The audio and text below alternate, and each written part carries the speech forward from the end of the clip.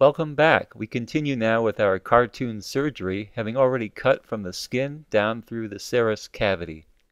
All right, so at this point we are prepared to start cutting into the digestive tract and look at the space inside.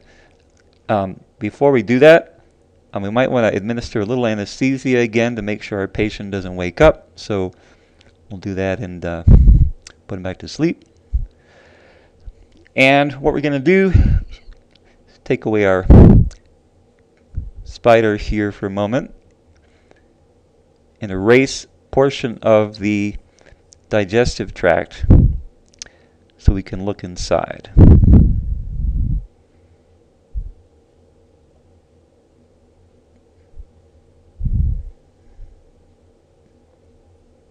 Okay, we're taking off another square chunk of in this case, the wall of the digestive tract. Keep that nearby to put back later. And what do we see? Well, we're looking inside the space within the digestive tract, for example, the stomach. This is called the lumen.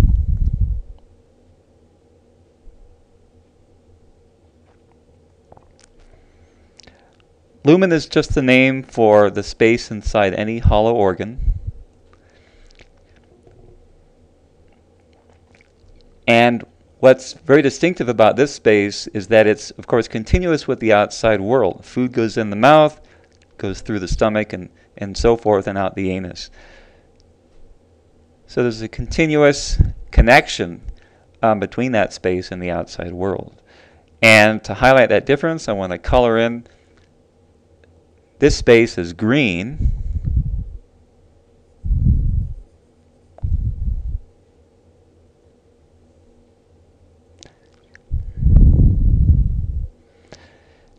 In contrast to the closed body cavity, the serous cavity, which we'll color in as blue.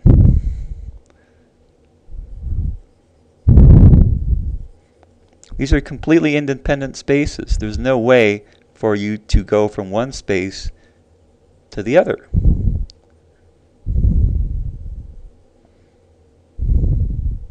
Other examples of open cavities in the body besides the lumen of the digestive tract would be in the urinary tract, the respiratory tract, and the reproductive tract. So there are a lot of these open cavities in the body, and the membrane that lines these cavities is always called a mucous membrane,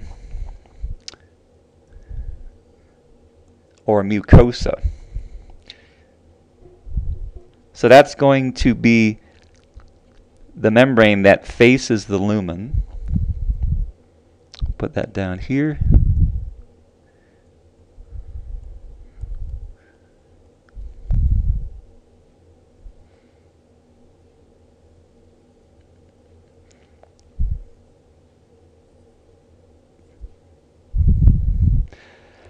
The mucosa is quite often a membrane that secretes mucus, which is where the name comes from.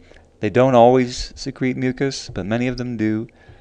Because they're involved in secretion or absorption in many cases, you're typically going to see large epithelial cells. Since we're talking about the stomach a lot here, I'm going to draw in the types of tall cells that you would see in the stomach. That would be your epithelium.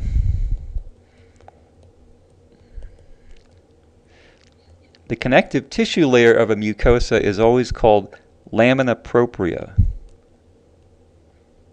that's true of not only the digestive tract, but urinary, reproductive, and so forth.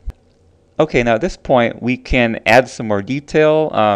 The stomach wall, many of these hollow organs have a muscular wall. So we'll indicate that.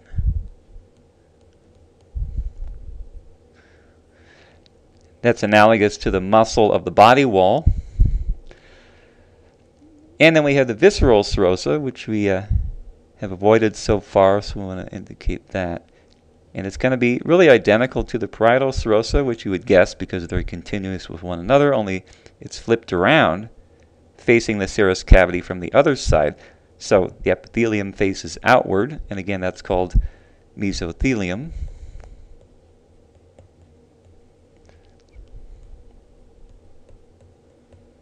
and connective tissue next to that.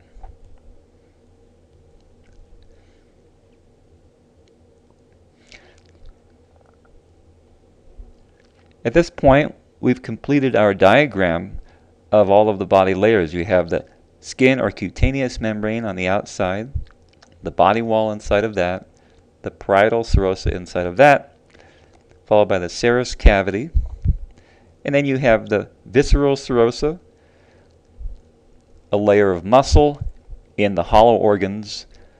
The inner lining of those organs is called the mucosa, and the space inside is called the lumen.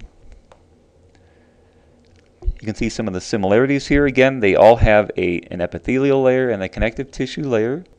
The epithelium always faces the space, and we've talked about how the visceral serosa and the parietal serosa are really the same membrane, only flipped around. And there can be some differences as well.